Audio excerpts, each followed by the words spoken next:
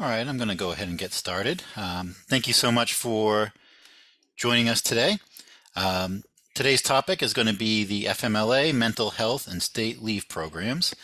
I'm really looking forward to talking about this. It's very topical. Um, Employers, in every industry, transportation is no exception, are dealing with all kinds of struggles, whether it be finding the right talent, turnover, retention, all of that. And to further complicate things, businesses are also, and their workers are also struggling, and there are just a huge complex web of different laws and leaves and other programs that might apply on a situational basis. And now, really more than ever, really since the pandemic, mental health has become a focus and really become an issue for many more employees than it had been previously. So navigating how mental health applies when it comes to things like FMLA and state leave programs only complicates things further. So hopefully today we can weed through some of that and leave you feeling confident on how to address these situations should they ever present themselves in your workplace. So those of you who don't know, MP has been working with the New England Livery Association for quite some time now. We're a full service human capital management company. We offer everything from payroll to HR, consultative services, benefits administration, time and attendance, and compliance. Should you want any more information about our company, feel free to go to our website there. We also have an exclusive landing page and website for the New England Livery Association where you can access all of our resources, our webinars, our content, and also ask HR questions to be answered by one of our team of HR professionals. So encourage you to take advantage of that. So my name is Paul Carelis. I am the VP of HR Services and Tax Credit Services here at MP. I'm going in my 10th year at the company and really truly enjoy working with businesses of all shapes and sizes of industries to help them not only be compliant but also be the employer that they want to be. Quick legal disclaimer, we'll be talking about some legal matters and seriously some very sensitive topics, but this is coming from an HR best practices standpoint and should not be construed as legal advice. So what we are going to cover, we're going to do an overview of the FMLA. It's really important to familiarize yourself with that. So often we'll talk to businesses and clients who just assume that they have to be compliant and subject to the FMLA when in fact they don't, or maybe a specific employee is not eligible for FMLA leave. So it's important to understand that to know whether or not you need to worry about it at all. We'll also talk about intermittent FMLA. So it's a bit of a nuanced program, but basically rather than someone taking all of their FMLA time off at once, that it may be here and there or even for portions of a day. We'll talk about the intersection of FMLA when it comes to mental health, as well as the intersection with FMLA and state leave laws, especially just knowing the attendees today. We'll talk about the Massachusetts-specific paid family medical leave because there are a lot of parallels there. We'll also talk about notice requirements if you are subject to FMLA, and also open things up to Q&A should you have any questions at all. So please don't be shy. If you do have a question, please just type it in the Q&A, hit the Q&A button on the Zoom and type your questions there. Hopefully I'll have an answer on the spot. If not, we'll be sure to follow up with you and get you an adequate response.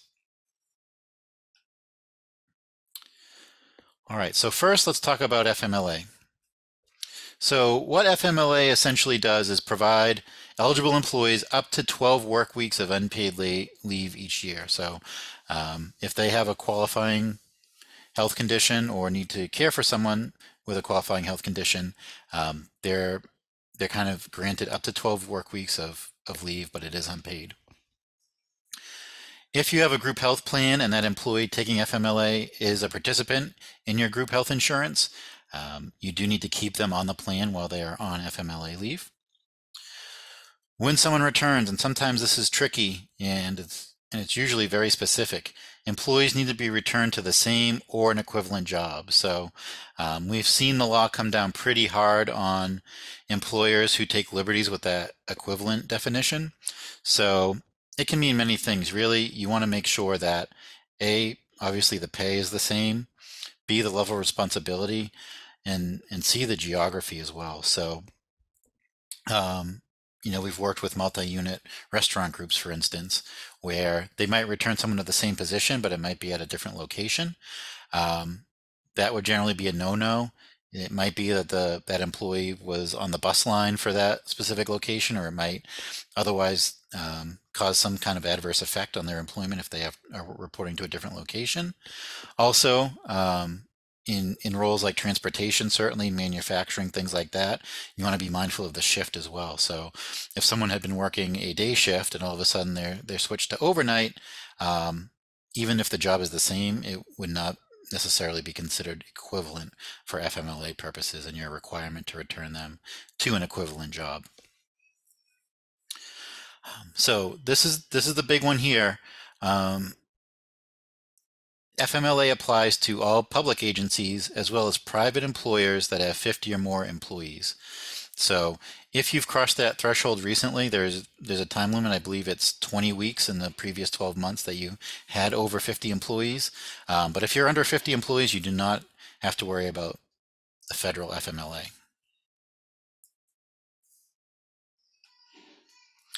The tune will be different when we talk about state leaves, but for purposes of federal, you're okay.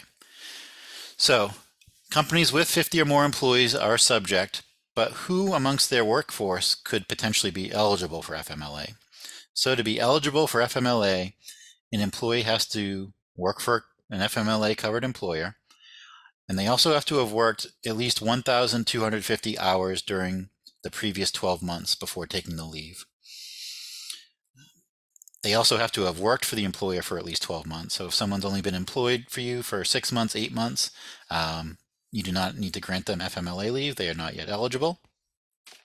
And then also, and this gets tricky, especially in this day and age, they need to work at a location where the employer has 50 or more employees within a 75-mile radius.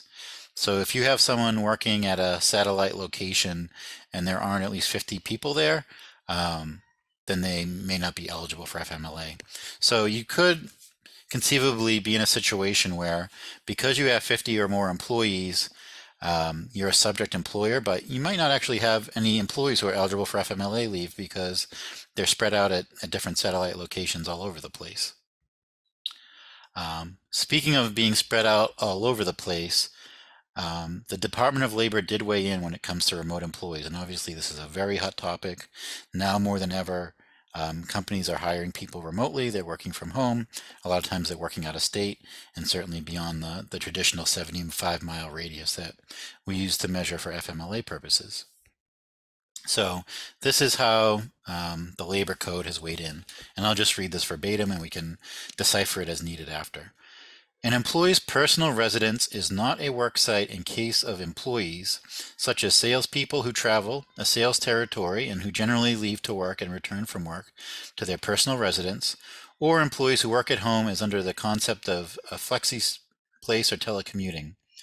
Rather, their work site is the office to which they report and from which assignments are made. So, if you have a dispatcher or something like that works remotely, if they're receiving their assignments from your home office, they should probably be counted as working at that work location. All right, so what are some of the qualifying conditions that may occur to an employee that opens them up to be eligible for FMLA leave? First, the birth of a child. Also, the placement of a child for adoption or foster care. Caring for an immediate family member with a otherwise serious health condition, one of the things that would qualify them as an employee themselves.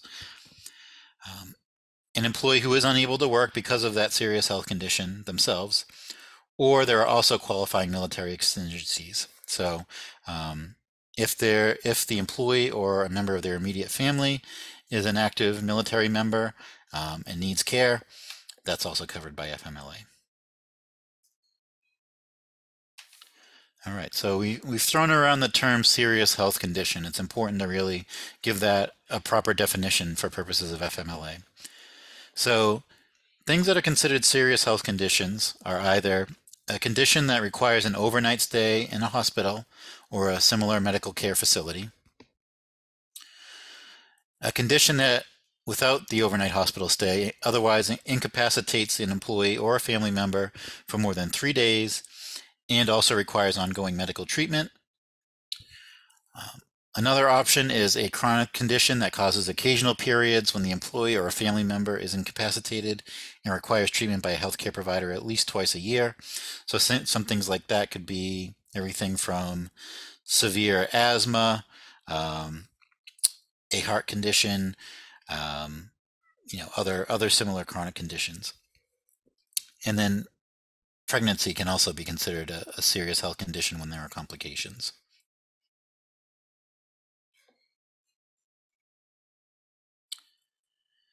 So as part of the FMLA process, when someone applies for the leave, as an employer, you're allowed to require a certification from a healthcare provider that substantiates the claim.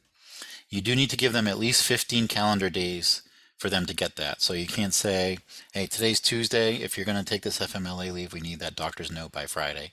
You have to give at least 15 calendar days, so essentially 3 weeks. Excuse me, 2 weeks. It's calendar days, not business days. If the employer determines that the certification is incomplete or not up to standard, you do need to give the employee a reasonable opportunity to cure the deficiency. You just can't say, this doesn't tell me enough, we're denying the leave. If it's uncertain, if things are left blank, you need to send that back for clarification. And then aside from the doctor's note and the certification, you cannot require the employee to give you their complete medical file or medical records. It should be limited to that letter, fitness for duty report, something similar from the doctor.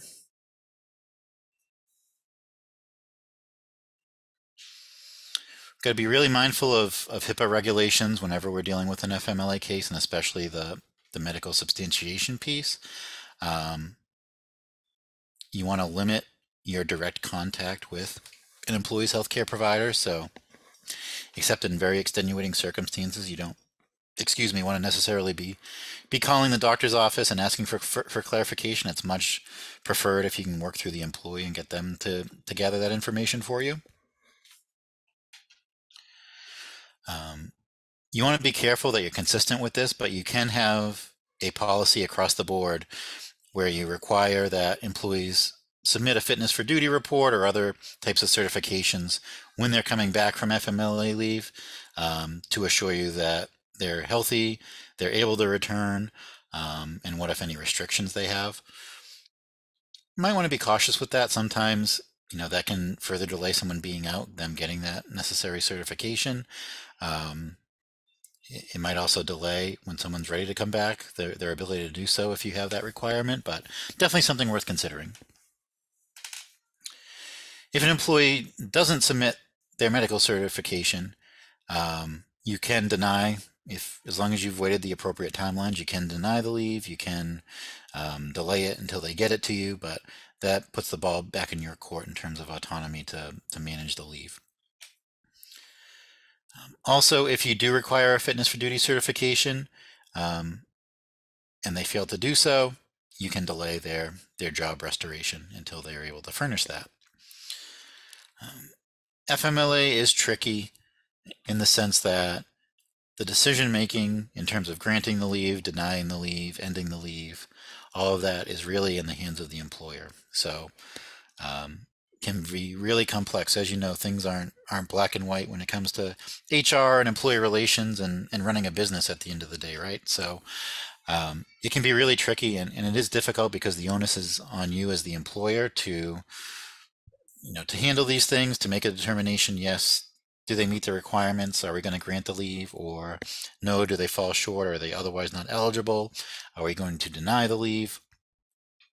How are we going to manage it? The onus is also on employers, and I don't think we really get into that too much in this presentation, but what the courts have shown over recent years is that when an employee has a serious health condition or has made it obvious and seems to need some time off or is taking time off or otherwise would potentially be a candidate for FMLA, the onus is really on the employer to recognize that and offer the FMLA leave.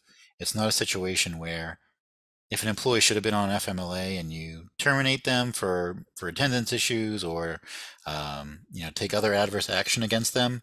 We've seen many cases where the defense of, well, they didn't ask for FMLA leave, or they didn't request it, that's not held up in the court of law recently. So really the onus is on you, on your managers and supervisors, if you have that within your infrastructure, to recognize potential FMLA scenarios when people are missing time and we know about some of their conditions, that we need to be proactive with that. And that's something we train our clients, managers, and supervisors on, is on the ins and outs of FMLA, a little bit more in depth than we can get into in today's allotted time, but you do want to keep your eyes peeled for these situations. You'll see it's very different than while state leave has a lot more eligibility for all kinds of folks.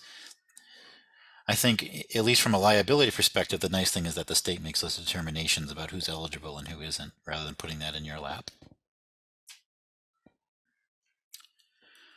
All right, so let's talk a moment about intermittent FMLA leave, and this can be especially tricky.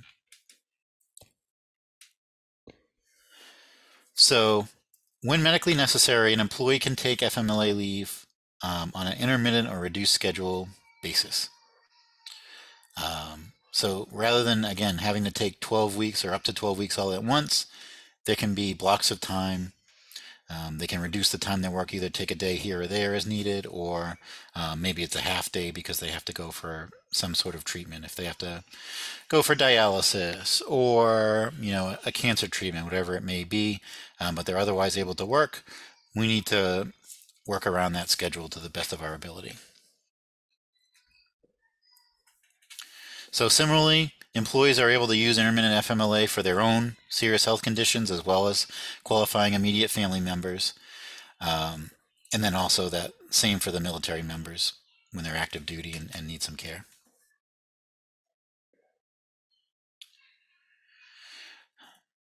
The expectation legally is that employees should be making a reasonable effort to schedule their treatments outside of their work schedules. The onus is really on them to do that as much as possible. Sometimes it is, sometimes it isn't. And in this specific situation, when an employee is taking intermittent leave and is needing some accommodation and some time away from work to take care of these things, this is the rare instance where an employee can be transferred on a temporary basis, not permanently, to an alternative job that may not be equivalent in terms of duties, pay, or benefits. Again, this is something I highly advise you to talk to an HR professional about, if not an attorney, should you be in this scenario and about to journey into a situation or an agreement like this, but it is out there as a possibility. Okay, so here's a potential scenario that we've seen some businesses run into. An employee named Mary has requested to take FMLA leave for a few half days every other week to care for her chronically sick child who suffers from bipolar. The time off Mary is requesting will be on occasion and mostly for doctor's appointments that she must take her child to. Is Mary eligible for intermittent FMLA leave? Yeah, in most cases, and we'll talk about mental health issues being covered serious health condition. But yeah, this would be a scenario where in order to care for the son or the child and get them to those appointments, this could be potentially a intermittent FMLA leave scenario that would be approved. All right, so let's talk about mental health for a moment. Definitely an issue that affects countless people around the world, and obviously many of those people are employees of companies, so something that enters the workplace on a daily basis. So in terms of interaction between those definitions of a serious health condition we talked about a few moments ago and how those might apply to mental health situations, inpatient care at an overnight stay in a hospital or other medical care facility. So obviously if someone is admitted or admits themselves because of mental health issues and they stay overnight at a facility, that would make it deemed a serious health condition. In terms of that continuing treatment, which can be a little bit more gray, again, conditions that incapacitate an individual for more than 3 days, so if they're missing more than 3 days of work, and require ongoing medical treatment.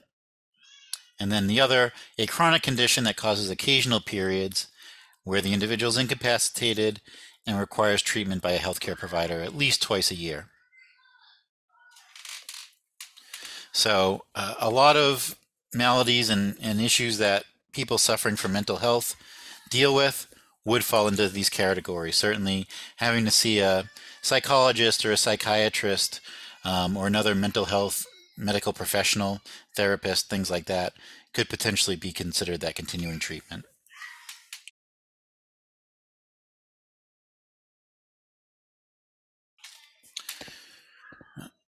So also, when this comes into play, certainly if the employee themselves is suffering from a mental health condition, if they have caring for a family member who has a mental health condition, as well as an adult child, or caring for their loved one who's an active duty military member, they're by no means immune to mental health issues as well.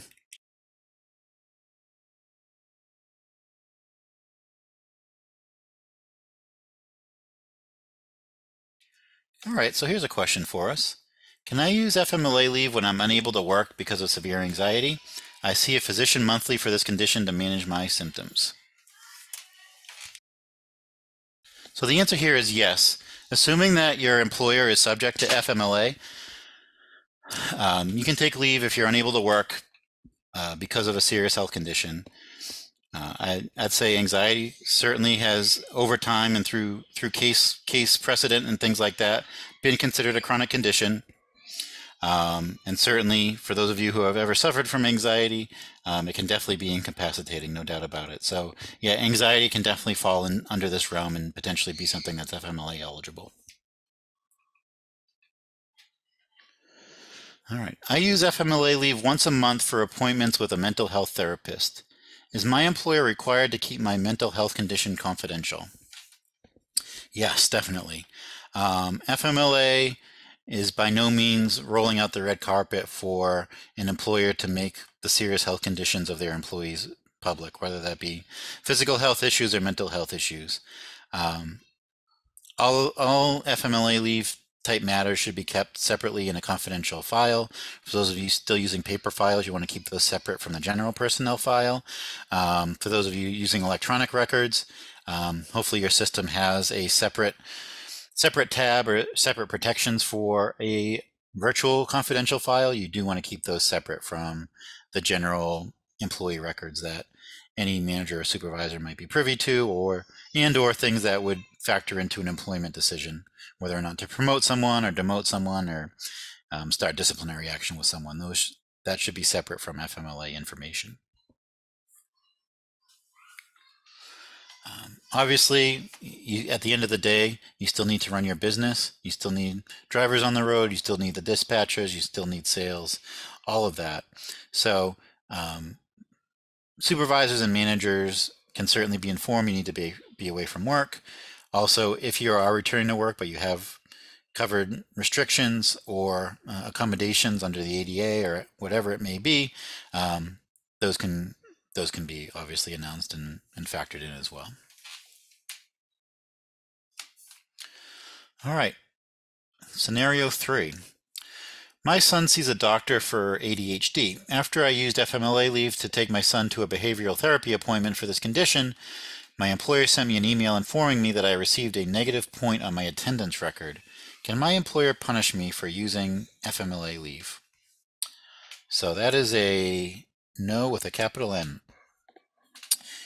You really cannot take any adverse action against an employee when they're using their FMLA, and as long as they're doing so honestly, and not fraudulently. But really, FMLA and someone's covered leave should not factor into everything from a hiring decision to a promotion, or anything negative, demotion, write-up, termination, anything like that. There are strict anti-retaliation rules within the FMLA regulations. All right, so that's kind of the federal point of view. Let's talk for a second about state leave. So depending on what state you operate in, you may be subject to some of these or potentially even all of them. So More and more states are adopting paid family medical leave programs. Some states also, at this time, are offering job-protected unpaid leave.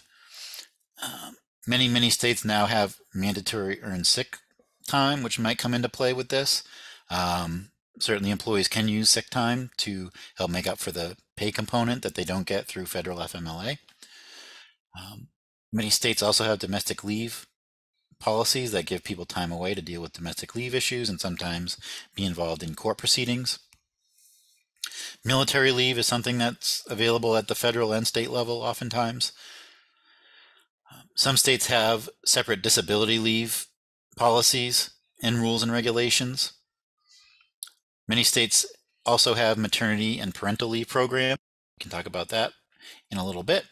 And then I was about to say but there are a couple states where workers' comp is technically optional. There are other rules and programs that they have to have in place, but it's safe to say that the majority of states have workers' comp programs too, that if an employee is injured at work or has a serious health condition that's related to the job that they're doing, there may be interactions with workers' comp laws as well as insurance. So when it comes to Massachusetts, and I'll talk about this for a second just because I know the concentration of attendees on the call as well as where I'm sitting at the moment. Massachusetts has its own paid family medical leave law. This started up in terms of the leave being available back in 2021. So we're entering year 3 of this. But in a nutshell, this is we'll go over a chart in a second, but this is different from FMLA, but oftentimes runs concurrently with FMLA.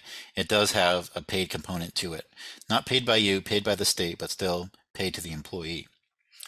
So in terms of what's available under the state program, family leave to bond with a child or to care to a family member with a serious health condition. So that's up to 12 weeks. So that can be everything from, we'll talk about a mother giving birth in a second because they get to take advantage of a couple of these, but if there is a father who has a baby, they can take up to 12 weeks of bonding leave. It doesn't have to be right when the baby's born. It just has to be completed before the baby turns 1. Also, if they have to otherwise care for a family member that has a serious health condition, they can take up to 12 weeks for that instead. For employees and their own serious health conditions that they have themselves, it can be up to 20 weeks of leave. Ultimately, that's determined by the medical professional and what they state is needed. For those with family members in active military that need to care for those individuals, there's up to 26 weeks of leave available. And then when you combine all 3 of those programs, and in any given benefit year, no one employee can take more than 26 weeks of PFML through the state of Massachusetts or an equivalent private plan. So when we talk about a birthing mother, they'll generally get some medical leave. So for the birth and the recovery from that, again, ultimately that's up to the doctor. What we're typically seeing for a standard delivery is usually around 8 weeks. So they get the 8 weeks, and then they can also take 12 weeks of that bonding leave. So essentially, in Massachusetts, for a birthing parent, they can generally take 20 weeks in most cases now. So unlike the FMLA, where employees had to have 1,250 hours of work, have to work at a workplace with 50 or more employees in a 75-mile radius, and have to have been employed for at least 12 months, those all go out the window in Massachusetts PFML, as well as several other states that have paid family medical leave. So all W-2 workers whose workplace is in Massachusetts, whether they're full-time, part-time, seasonal, what have you, they're all potentially eligible for paid family medical leave. The place of work is what's really important. This comes up a lot. So if you're a company in New Hampshire or in Vermont, and that's where the employee is working, even if they're commuting from Massachusetts and they're a Massachusetts resident, they wouldn't be eligible for PFML. It's all about where they work. Conversely, if you have someone driving down from New Hampshire and working in Massachusetts, they would be eligible even though they're not a Massachusetts resident because their workplace is Massachusetts. The one other test is that in the previous 12 months, they have to have wages on file of at least $5,400. That doesn't necessarily have to be through you as the employer. They just have to have that from somewhere. So you can have someone who starts on the job and 2 weeks in, they have a baby or contract a serious health condition, what have you, and you could be out that worker for, say up to 20 weeks or more. And again, double-edged sword, but unlike FMLA, this program is dictated by the state. So the employee obviously lets you know that they need to leave, but they apply for PFML through the state of Massachusetts, and the state is the determining factor in terms of whether the leave is granted or not, and what the time frame of that is going to be. So let's kind of quickly take a look at a comparison of the federal program and the state, at least here in Massachusetts. So both offer job protected leave. So while someone is out on the leave, they can't be otherwise terminated.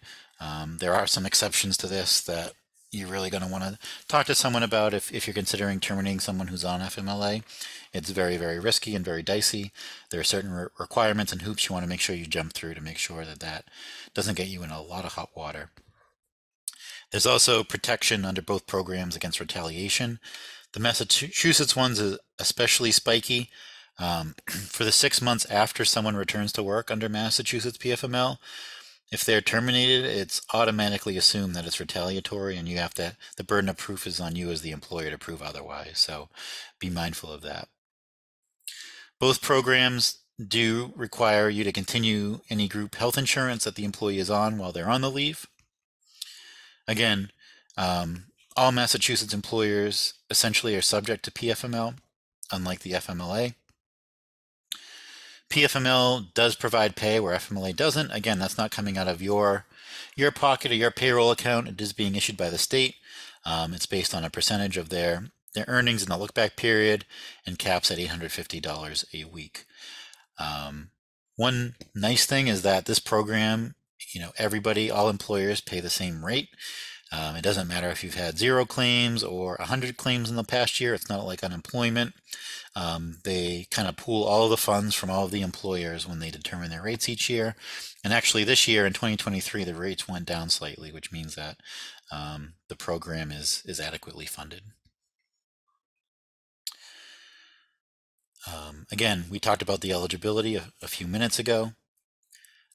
Under FMLA, technically, you can require employees to use their paid time off if you so wish to provide some pay while they're on that unpaid leave.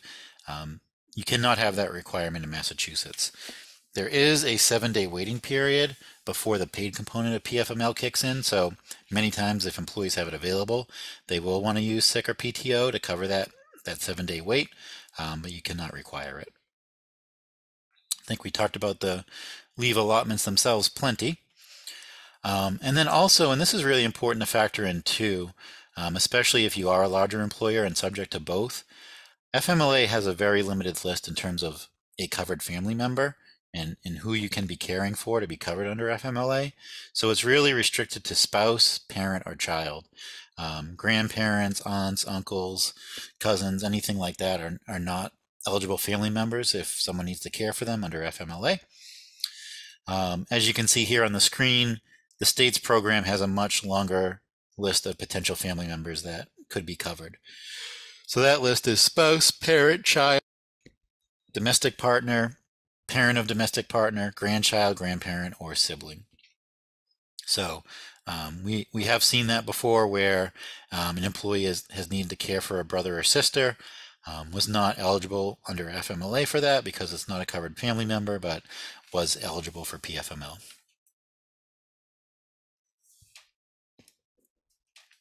So whenever you're presented with a leave of absence scenario, someone needs to take leave, for whatever reason, they come to your office, or you get a call from a doctor's office or, God forbid, an emergency room and realize you've got a situation where someone's going to be missing some time. You want to first determine which leave of absence laws apply. Am I an FMLA employer? If so, there's some required paperwork that goes along with it. Am I not? Do I grant the leave? Is this a situation where they might have earned sick time that they can use? Is this something where I need to get them information for applying for paid family medical leave with the state? Um, what am I subject to? What is the employee potentially eligible for? You then want to review the company policies, procedures, and practices, both internally as well as with the employee making the request.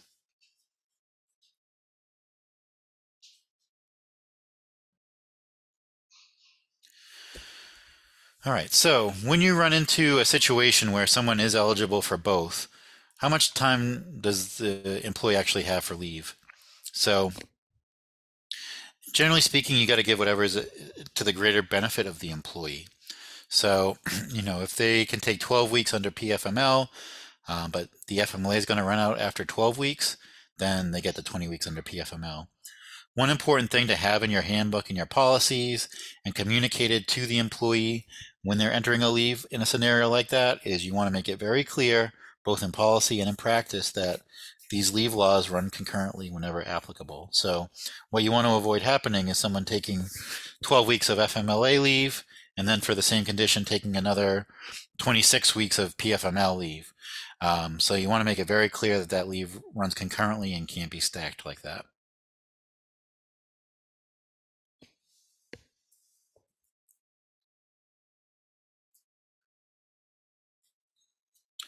So in addition to leave laws, there are other protections that employees have um, that can come into play oftentimes with FMLA. So as I said, the Americans with Disabilities Act, that'll generally be speaking when someone is looking to come back or might not be eligible for FMLA leave for whatever reason, but does want to continue working.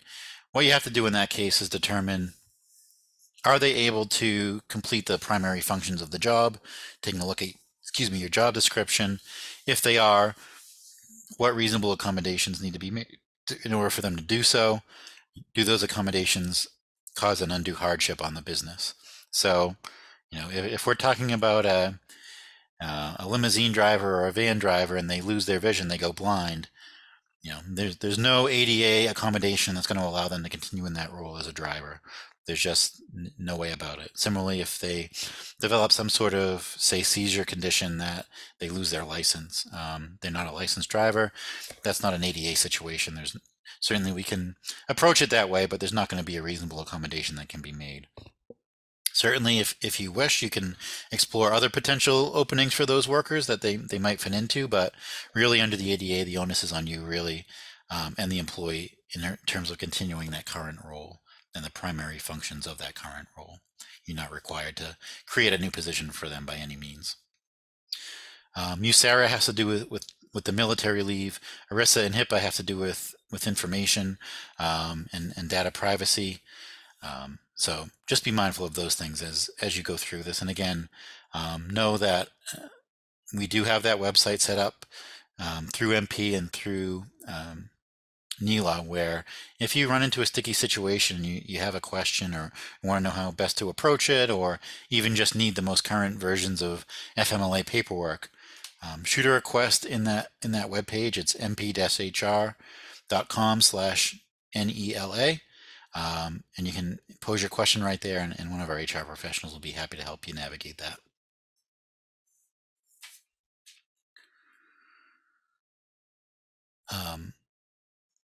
When you have a situation, an employer is allowed to require an employee to substitute accrued paid leave, vacation time, or any combination of the above while they're on the FMLA leave. Again, if they're strictly taking PFML, you cannot, but if it's also FMLA leave, you potentially can. This would more come into play in other states where there isn't a paid family medical leave component, so you just want to be mindful of that. One other thing to always keep in mind as you're approaching these situations, there's kind of two things at play. There's income replacement, so that's things like paid family medical leave in Massachusetts, but also if you're somewhere else or it's otherwise not applicable, things like short-term disability insurance, long-term disability insurance, other benefits that may be offered by the company, sometimes at little to no cost to the employees. Those are all income replacement, so that has to do with the money. You have to separately look at the job protected leave. So things like maternity leave, domestic violence leave, FMLA, those are leave laws. So there's no pay component to it, but those are the things more often than not that get employers into trouble because there are legal protections to those employees' positions while they're away. We need to, and it's easier said than done. Believe me, I understand and realize that, especially for companies that are kind of just over that line or have people working very specialized jobs. It can be tough to hold on to that position, but the law does require it. So you have to do some strategic planning when you do have people out to ensure that you'll be able to return them to something equivalent when they are ready to do so. All right. So, final scenarios for you. An employee named Amy is struggling with an eating disorder and must stay in the hospital for a 2-week period for treatment. After Amy returns to work, she'll then need time off for ongoing therapy appointments. Is Amy eligible for FMLA?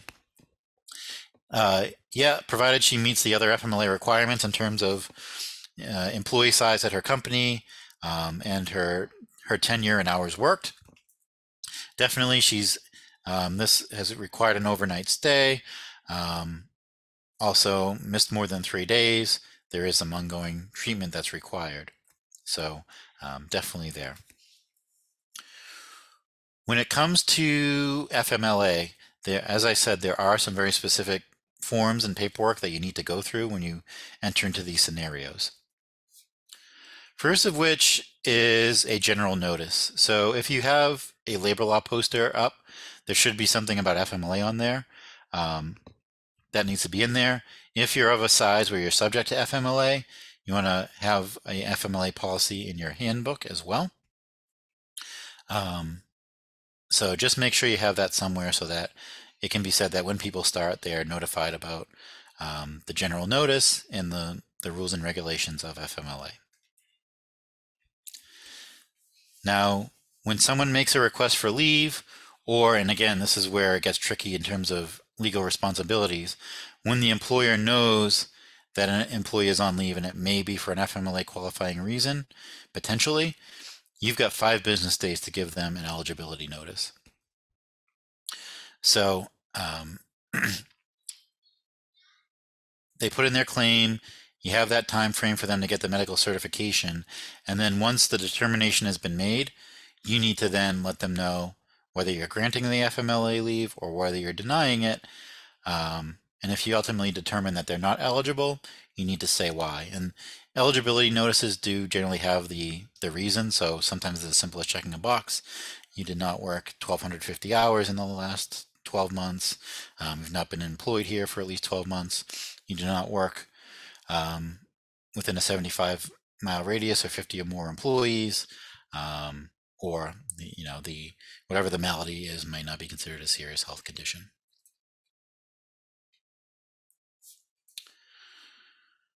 So when someone is granted, you do need to also furnish a rights and responsibilities notice.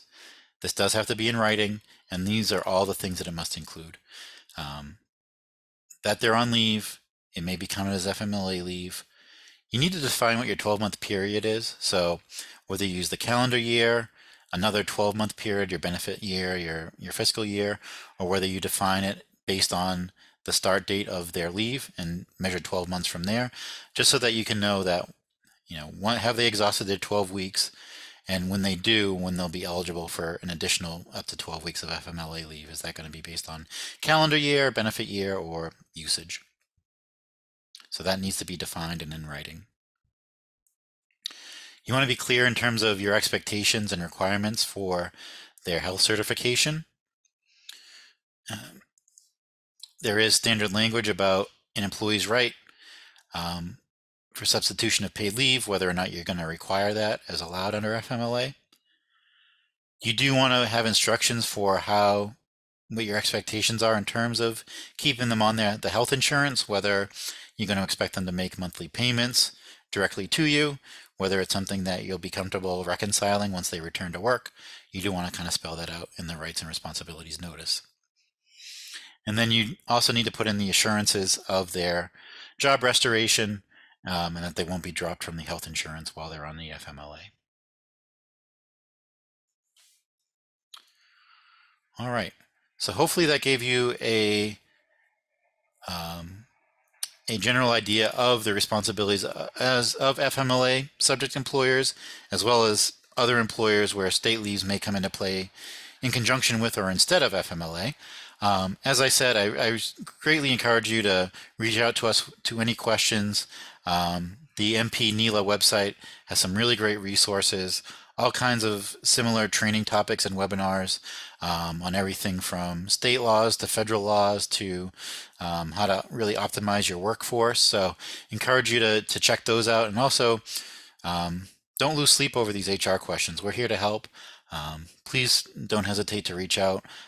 Our HR team are certified HR professionals, and we really enjoy working with clients and with businesses and helping them out. So please don't be shy. But other than that, I hope you have an awesome afternoon, and we'll talk to you again soon. Thank you so much.